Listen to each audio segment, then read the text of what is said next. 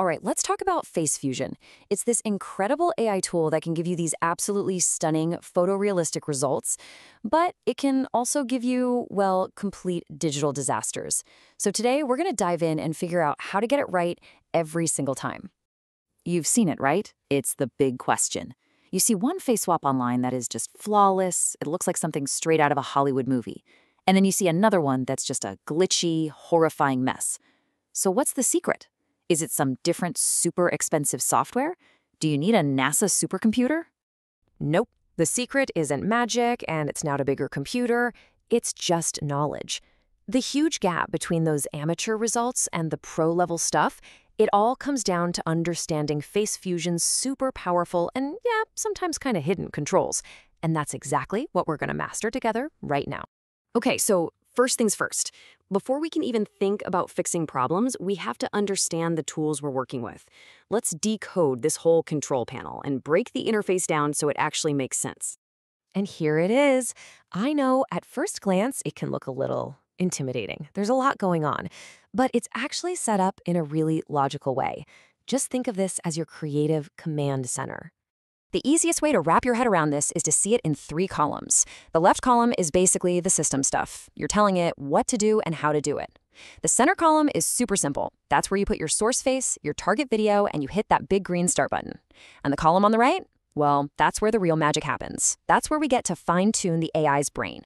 Okay, listen up because this is probably the single most important setting for anyone just starting out. Over on the left, under Execution Providers, if you have an NVIDIA graphics card, you absolutely must select CUDA.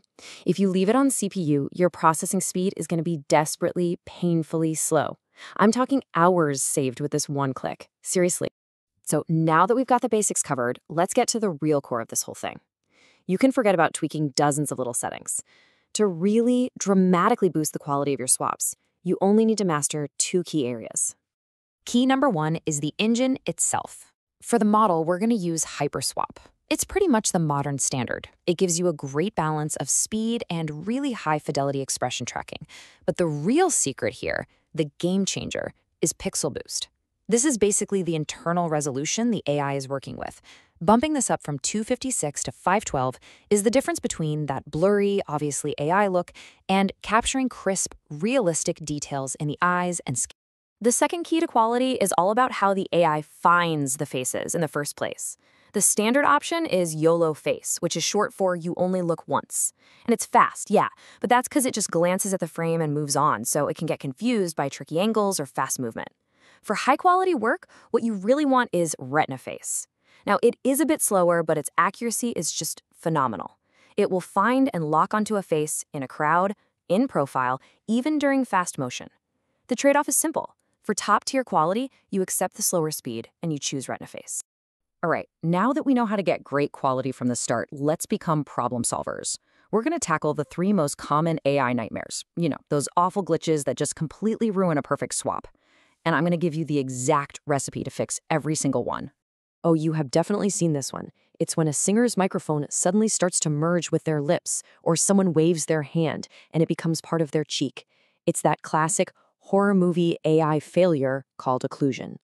The fix for this is actually really elegant. First, you just change the face mask type to occlusion. You're literally telling the AI, hey, be aware that things might pass in front of the face. Then, you just make sure the occluder model is set to XSeg, and finally, you add just a little bit of blur to the mask edge to get a really seamless, soft blend. And just like that, problem solved. This one is so jarring. Your swap looks absolutely perfect, and then during a quick head turn, bam! For just a single frame, the original face flashes through, completely shattering the illusion. That's a tracking failure. So here's the 3-part recipe to nail this down. First, we switch to that more accurate retina face detector we talked about. Second, we lower the detector score. This basically tells the AI, hey, be a little less picky and just keep trying to find a face even if you're not 100% sure. And third, we increase the reference distance, which makes the AI more tolerant of changes as the face turns away from the camera. Altogether, these settings force the AI to just lock on and never let go. Okay, our final nightmare, the dreaded floating forehead. You know, that visible seam, that harsh, unnatural line you sometimes see across the forehead or the chin where the new face is stitched on. This usually happens when your source and target faces have pretty different head shapes. The solution here is a really clever two-step process. First, we're going to use the face mask padding. By adding a tiny value to the top padding, we're literally extending the swap area a little bit higher up the forehead, right over that ugly seam. Then, for this specific problem, we turn on the face enhancer. What that does is it generates a matching skin texture in that new padded area, and it just blends that border perfectly. So we've learned the best settings for amazing quality, and we know how to fix the most common problems. Now, let's put it all together into a professional workflow that's going to save you a ton of time and help you prevent these errors from happening in the first place. This is the efficient 3-step pro workflow that will save you so much frustration. First, you preview and tweak. Use the instant runner mode. This gives you a live preview so you can see your changes in real time without rendering the whole video. Second, you spot check. Go find the hardest parts of your clip, like that scene with the hand waving in front of the face, and make sure your settings are actually working there. And finally, you render safely. For that final long export, always set the video memory strategy to strict. This prevents your graphics card from running out of memory and crashing an hour into a render. It is a lifesaver.